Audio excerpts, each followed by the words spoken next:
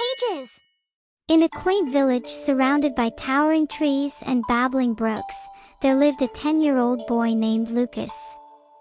Lucas was known for his boundless curiosity and love for exploring the outdoors. Every day, he would embark on a new adventure, discovering hidden treasures in the heart of nature. One misty morning, as Lucas set out on his exploration, he stumbled upon an old moss-covered map nestled beneath the roots of an ancient oak tree. The map depicted a mysterious forest, said to be enchanted and filled with magical creatures.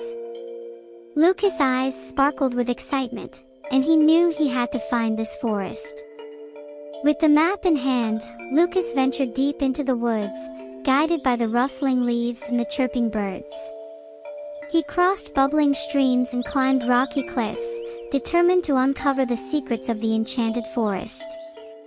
As the sun dipped below the horizon, casting a warm golden hue through the trees, Lucas finally arrived at the heart of the forest. It was a place of wonder, where trees stood tall and wise, their leaves shimmering like emeralds. Glowing fireflies danced in the air, illuminating the path ahead.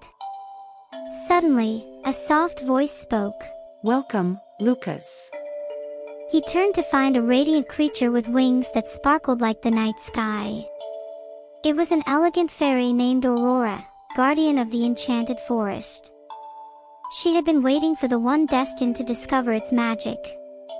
Aurora guided Lucas through the forest, introducing him to its inhabitants, mischievous woodland sprites, wise old owls, and gentle, talking animals. Each one shared their unique gifts and stories, weaving a tapestry of enchantment around Lucas. In the heart of the forest, Lucas discovered a mystical glade adorned with vibrant flowers and a glistening pool. At its center stood the Tree of Dreams, said to hold the hopes and aspirations of all who visited. Lucas makes a silent wish for the world to be filled with kindness and love. As dawn broke, casting a golden glow across the forest, Lucas bid farewell to Aurora and the enchanted creatures.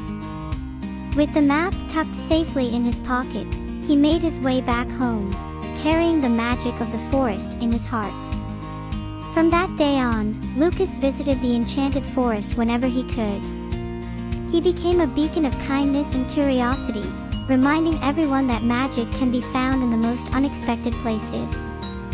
And so, dear children, the moral of this story is that curiosity and kindness can lead us to extraordinary adventures and bring enchantment into our lives.